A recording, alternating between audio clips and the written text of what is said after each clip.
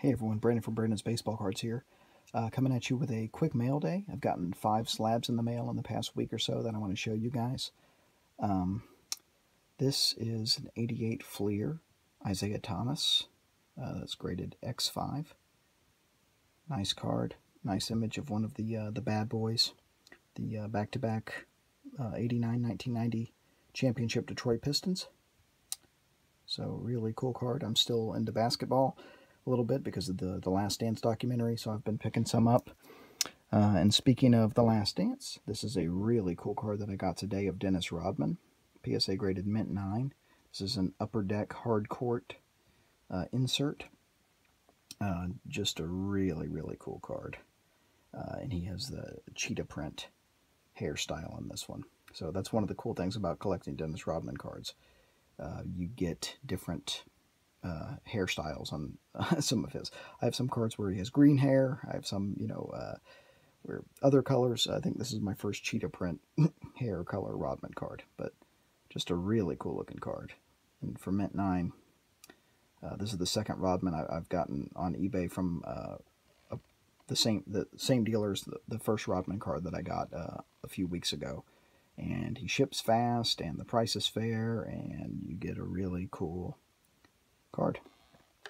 So there's that. And then the last basketball card, I got this last week. This is a 88 Fleer Larry Bird, so the same year as the Dennis Rodman rookie that I got a few weeks ago.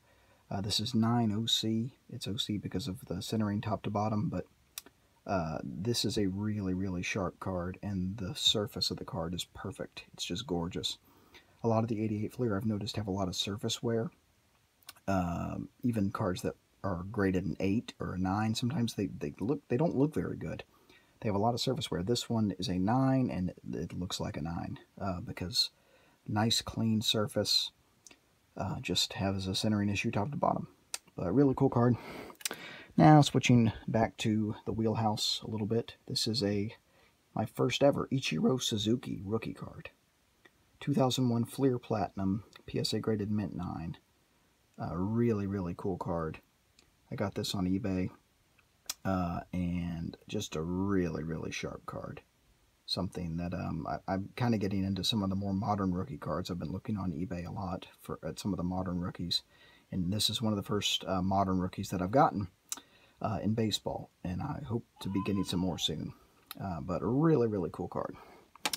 And the last card. This is a moderately big card. This is a 1960 Topps Mickey Mantle and Ken Boyer.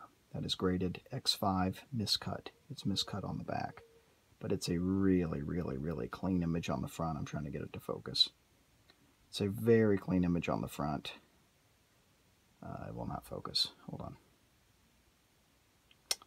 Yeah, no, still not focusing.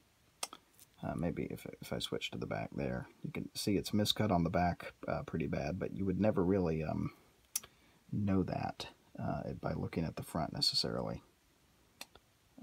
But a really, really, really sharp card and a smiling mantle. I mean, how can you beat that, a Mickey Mantle card? That doesn't break the bank. Probably one of my favorite Mantle cards, actually. Now it's focusing.